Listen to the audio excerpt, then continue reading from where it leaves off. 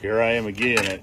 As y'all saw there, I just posted a photo of a big bass I caught here a minute ago on a bucktail jig, and man, it was exciting. And after that fish, I was fishing on down the bank there, and it really got me to thinking about something, and I wanted to share my thoughts on it and my feelings about it. And before I even start, I want you to know I am not a hater of the technology. I've always been a guy that looked for the edges that I could get and the things that would help me become a better competitor. So don't take this video as that, but it really got me to thinking about fishing and what fishing has been to me. And as I was fishing that jig, when I caught that big bass, I was coming through an old laydown, and man, I was feeling each limb along, and in my mind I was envisioning that jig moving through that tree and down the bottom through the limbs, and just thinking about every second of that cast and the intensity in my mind,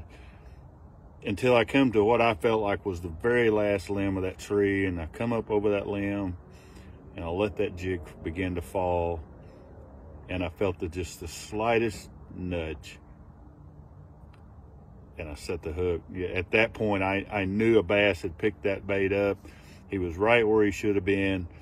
He was right as exactly in my mind how I felt like it was going to happen, and he grabbed it, and I caught it and landed it, and it was a beautiful fish. Kind of made my day. But don't lose sight of that with the new live scope and live view and all the technology. And don't take me wrong, I'm not a hater, but don't lose sight of the magic that happens when you make a cast and you look out into the water and you don't know what's going on there, but in your mind you're thinking about it, and the line and the bait is transferring back to you, and your imagination is telling you what's going on there, and you feel that bait moving along, and your anticipation of that cast, whether it's a spinner bait that's coming down beside a log, you don't know if there's a bass there or not, but in your heart you're going, there's a bass right there, and you're bringing that bait right by there, and you see that blade just barely fluttering under the water.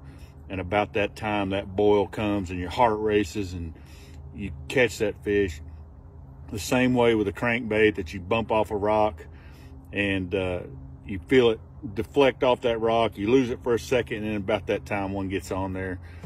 Don't lose sight of that with the live scope. You know, it's easy to kind of take away from the magic, in my opinion, of the anticipation of the bite, the joy of just, you know, I was just fishing through a bunch of laydowns, and, you know, that was the 10th one I threw in, but every one of them I was anticipating a strike, and then was able to catch that big fish, and it made my entire day.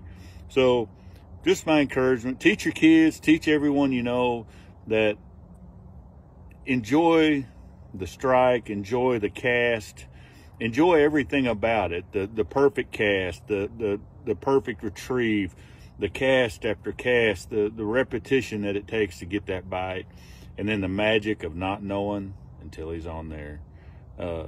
Boy, there's something to that. It's kept me addicted to this sport. I've had that happen many a times. Every time it happens, my heart just races. So I encourage you, again, if you ain't out here this weekend, you need to get out here. It's beautiful. So hope you have a great weekend. I'm gonna stay off of here.